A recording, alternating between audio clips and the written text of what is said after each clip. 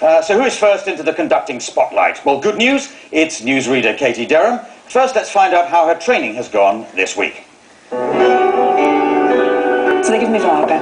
I know why, because who is the most weedy, least Wagnerian person here?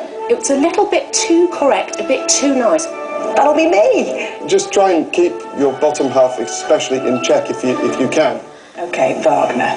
Fat women with horned hats on. Right, OK. Marlon Brando in Apocalypse Now. Big bloke smoking cigars and off his head.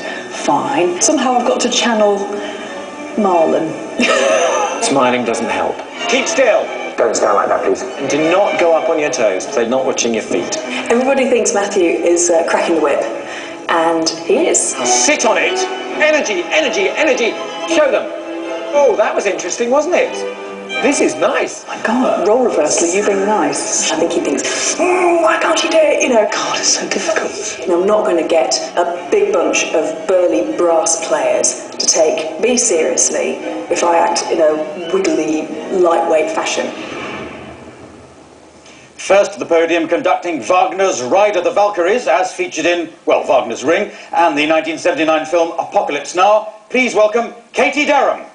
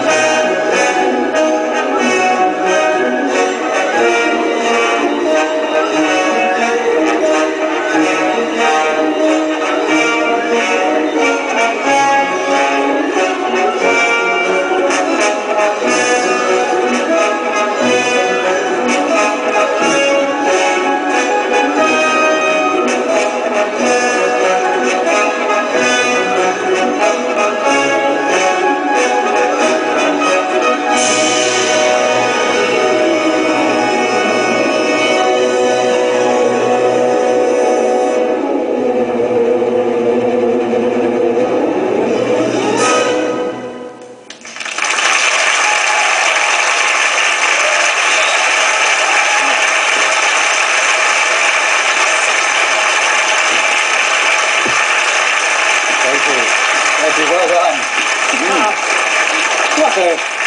So, what do you reckon? Was that a smooth or a bumpy ride of the Walkyries? Did you see my horns on the helmet? I saw your horns. And did you keep your bottom half in check? Because I deliberately wasn't looking. I think you're maybe a better judge of that than I am. Awesome. Let's go to our proper judges. Simone, what do you reckon to that? Well, what's astonishing is the amount of improvement since the last time we saw you, Katie.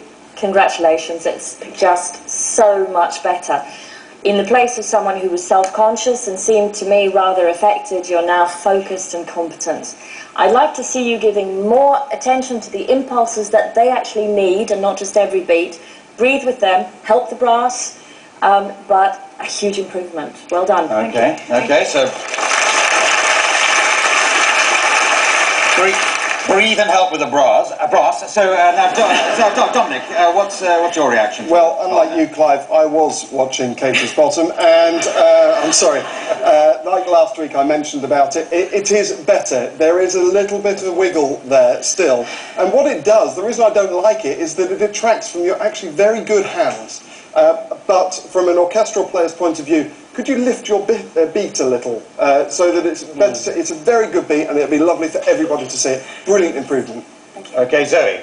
Wow, Katie, what an incredible change. I didn't think you had it in you. I think you respond well to the rough treatment of your mentor. Yeah. Keep it going, keep working. You do need to sort out the body movement. It is distracting. Keep going, bravo. Well, let's go to your mentor then. What is this rough treatment method you're handing out? There's no rough treatment at all. You looked a bit brutal on that. No. You're all smiles now. Yeah, absolutely. Let's just get to Sir Roger, who's the chairman of our judges. What's your overall assessment? I was very impressed. You have to watch out for the tempo there.